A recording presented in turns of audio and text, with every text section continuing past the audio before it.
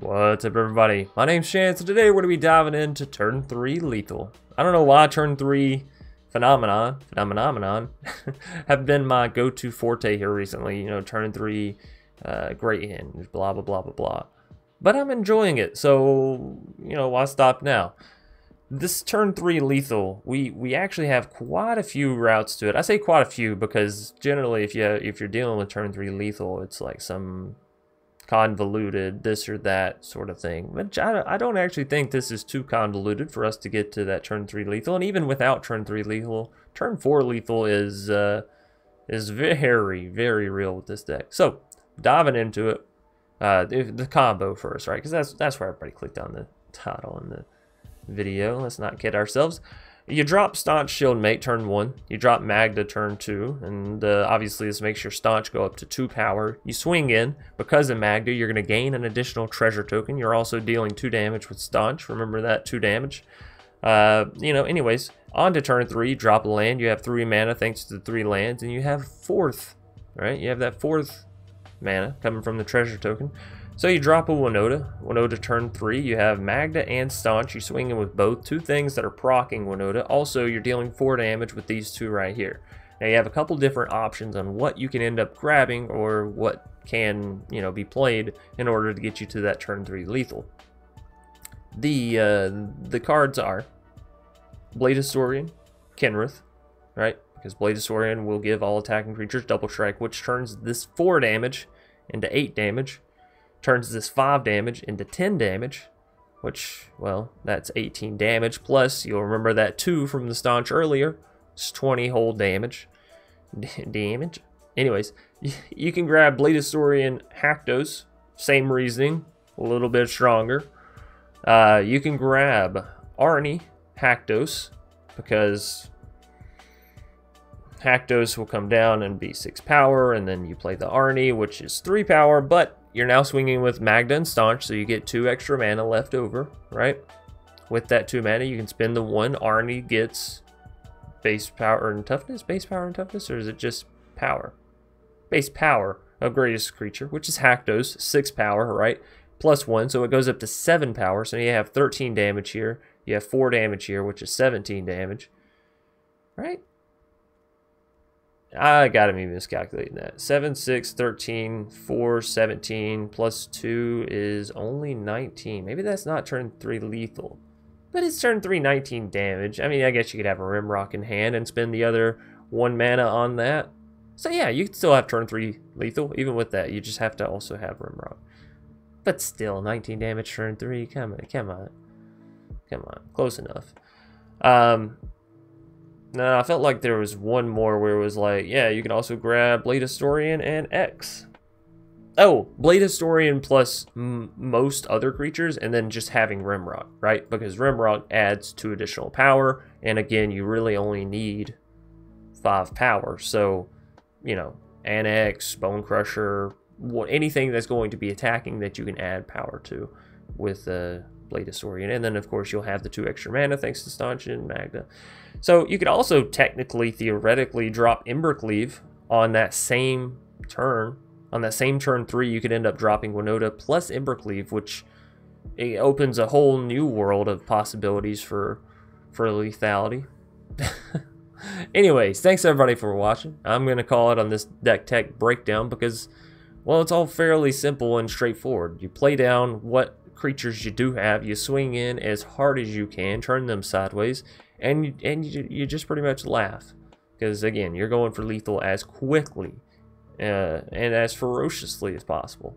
Now we do still have things to deal with the opponent stuff. A couple copies of Skyclave, a couple copies of Bone Crusher. You got a couple copies of Seasoned because they're really hard to take out. Great creature to throw an Embercleave onto, right? Also great creature if you can use Rimrock Knight, that kind of stuff. A couple copies of Selfless to try to keep your Winota alive.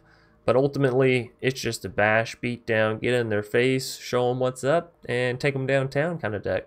And I think we can all understand how to play those, and, well, you don't need me talking your ear off. But you now know how to do turn 3 lethal. There's a plethora of ways to do it, and I encourage you to get out there and go try it. Anyways, without further ado, leave a like down below, comment on what your favorite part of this deck is, and of course subscribe if you want to see more awesome content from yours truly. Now, without further ado, how many times have I said that? Turn 3 lethal. Let's go try it. TSR. Gonna be our first foe. You know, I don't see the line to turn 3 lethal. And the opponent gets to go first. But I'll keep. It's a solid lay of the lands. Sure.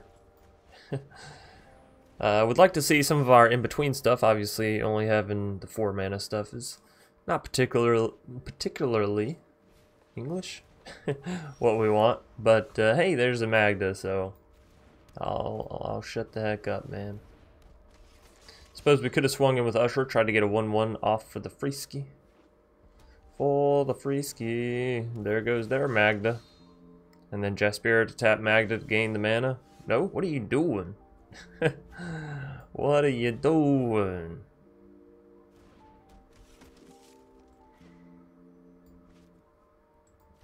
I'm just gonna grab red mana with the Fabled, so, you know, the back of the fourthness. So we swing with Usher. I don't swing with Magna, right?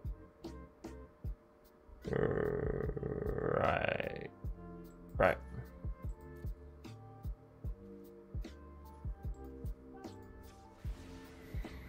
There we go. Get a little 1/1 for the Freeski. 2 damage. And next turn it'll be turn 4. We'll have 1, 2, 3 creatures potentially that can proc the Winota. Oh, there goes the Magda drop. No Bone Crusher though. Let's go. Of course, if they did have a Bone Crusher, we probably would have seen it sooner than then, right? Gold Span. Not a fan of the Gold Span. Okay, I'll stop. Maybe. Alright. No. Yeah, sure.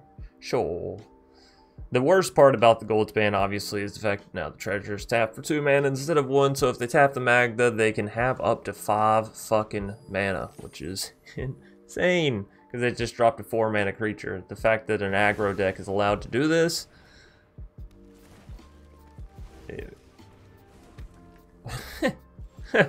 Right? Oh, that was your turn 4? You mean on turn 4 you were able to get down a 5 mana dragon as well as the 9 mana Great Hinge and use the 1 mana side of Love Shrug? Oh shit, no problem. No. Why would that ever be a problem in Magic? You know what I mean? Oh, so what? You created more value than what is possible by like turn 7 generally. Whatever.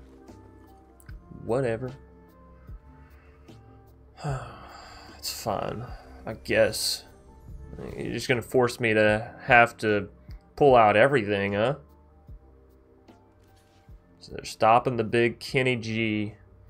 We can put a +1/+1 counter. I think that's a little bit better. Or we can make all creatures gain trample. Wait a minute. Wait a minute.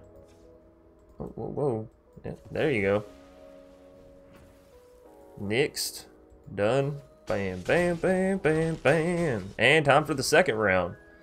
Next. Bam, bam, bam, bam, bam. Oh, y'all thought we were going to lose just because I was complaining. That's funny.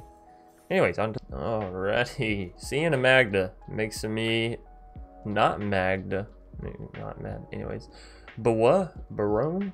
Bois? Sorry, it just looks more like a sound effect that you would see in a comic rather than the start of someone's name, right? Somebody just got hit in an old Batman comic. Bois. Anyways, we'll lead off with a mountain, because I think a mountain might instill more fear than the plains turn 1. I'll put it this way: if I was them and my opponent played the plains turn 1, I'd be like, okay, sure. If they played a mountain, I'd be like, oh, please don't. Okay. That's the way. I like it. You know, I think whatever I play here gets removed.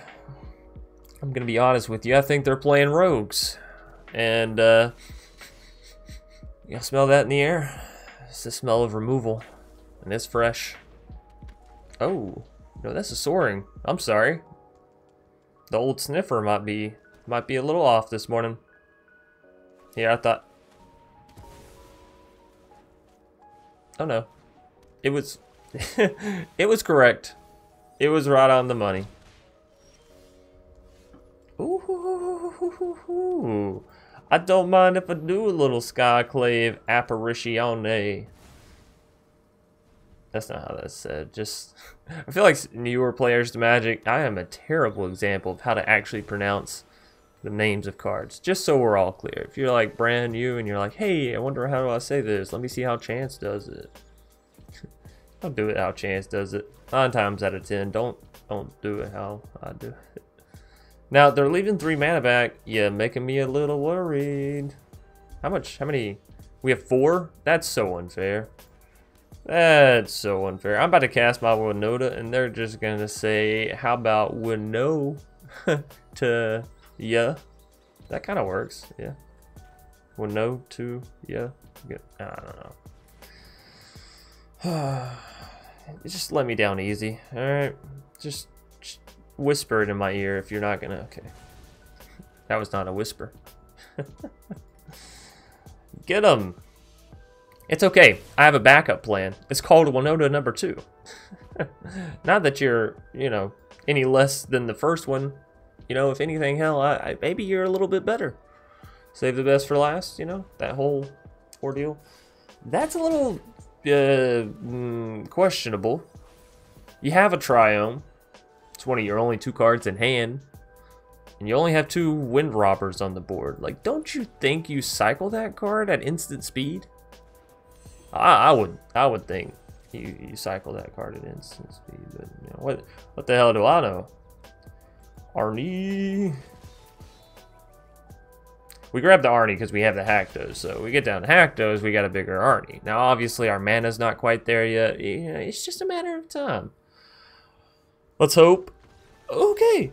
Alright, no need to hope. We'll just easy. Easy peasy. Zemo 97, and I can't keep this hand. How come the first time I get to go first, I can't keep the hand? Ew, this is alright, what? I'll keep it. We'll have 1 Kenny G in the deck. Sure, it's on the bottom, but yeah, no. Shuffle and whatnot. Shuffleboard. We'll get down some red. We'll get down probably some white mana on this next turn. I have faith we'll find some more red mana before Annex becomes a priority. And then just, yeah, drop that Rimrock. Drop it like it's hot. Man, this style of art that they did for the Throne of Eldraine, I really do enjoy it. It seems... although, what's up with these crystals? That was like... That's Ikoria. That's funny. I mean, I get it because he's a miner. Anyways, back to what I was doing. Red mana. Y'all know me. I can get to talking about the most random of things. Although I will say, like, the beautiful things with the Magic cards is the amount of story and depth within each and every single card. You know, because each and every single card has its own, like, artist, and so that artist really got to take the time and flesh out the whole scene. And well, it's very apparent that, like, every card has its story, and that's... Come on, Magic, what are you doing to me? I just need a land. A little bitty land. Little itty bitty. Zemo, baby. Hey, come on. What's a little obnoxious Annex gonna do to you, you know? Come on, you gotta live a little freer. Toss out thy counterspell. Oh, I was about to go into pirate talk, but I figured that might make some people really mad if I just start meshing up bits of languages. I wonder where that hallway goes. You know, I got a staircase on my side. I wonder where this hallway goes. I'm sure this stairway goes like down into the rest of the college, or is it a college? Strixhaven? Is it a college or is it a school? I don't know.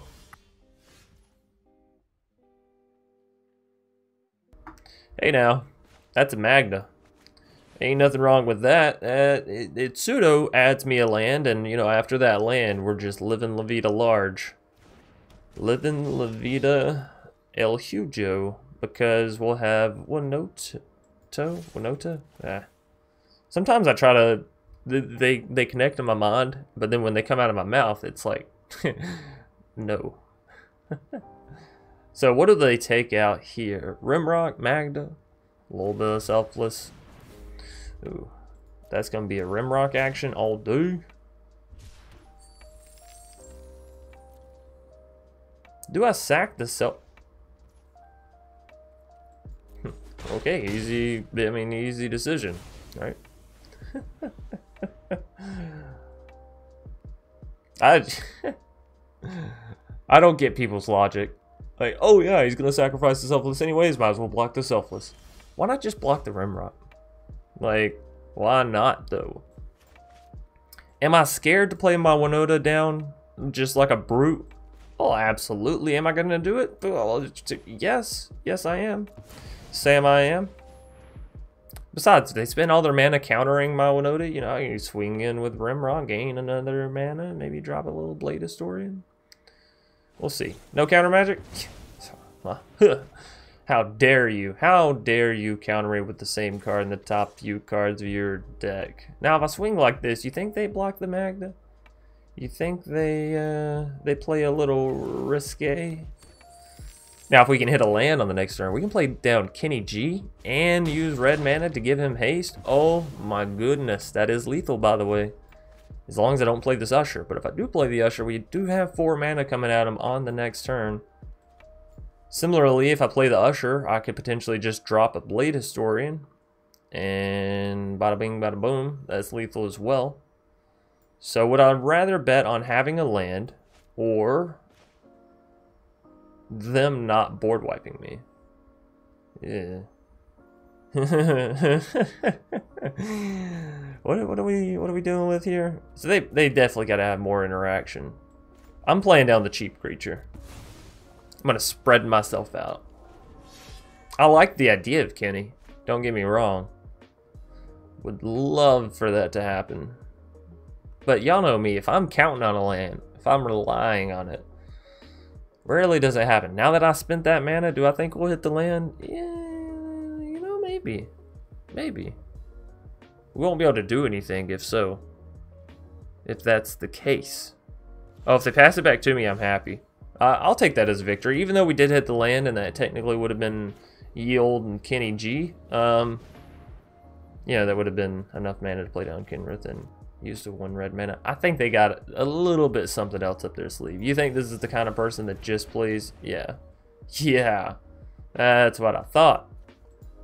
And if I know you like I think I know you, Zemo, you got a little more... Yeah, okay. Alright. So I'm not wrong. You are indeed an asshole. I'm just kidding. Just because you've already played 3 counter magic as well as a bounce spell doesn't make you an asshole. It's this 4th counter spell that actually makes you one. I'm going for the Winota. I'm just gonna try to let it rip. Should I? No, I think honestly what we should be doing here is playing down the Magda, swinging with Usher, pay the 2 mana to create the 1/1 with the Usher. That's my actual opinion on it. But whatever. I'm here to have fun. Because, you know, girls just want to have fun. No, you don't want to do this. You don't want to. Why did you specifically need to tap mana like that, I wonder? I wonder. Yeah, good. They were like, no, I can't use my pathway. It's too powerful. You don't understand. You don't get it? I want to drop Winota again, you know? But surely they would have said GG if that was GG. I don't trust you, Zemo. That's the problem. Tell you what I'm gonna do. I'm gonna force you to face my usher. Face the music of the little lad. Or lass. You know, I'm not sure. You really gonna let me do this? You really gonna let me do this?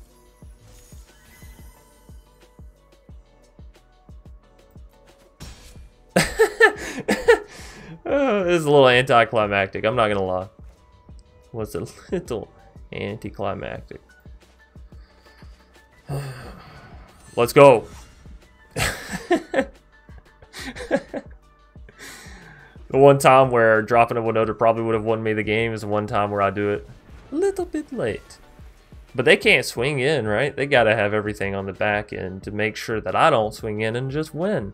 But honestly, even then, as long as I can hit something with Winota, we win, right? Anything. I could hit a cold. I could sneeze on it. Arnie, Arnie, Arnie, Arnie. Or I could just hit an Arnie. Ha ha! Let's go victory! Also, I had a Blade Historian, so that was like super victory for me. And we're just moseying right along, completely undefeated today. Nice. Alrighty, well, thanks everybody for watching. Hope you enjoyed the video so far. So, you know, leave a like down below, comment in the comment section what your favorite part is, and of course, subscribe for more awesome content from yours truly. Till next time.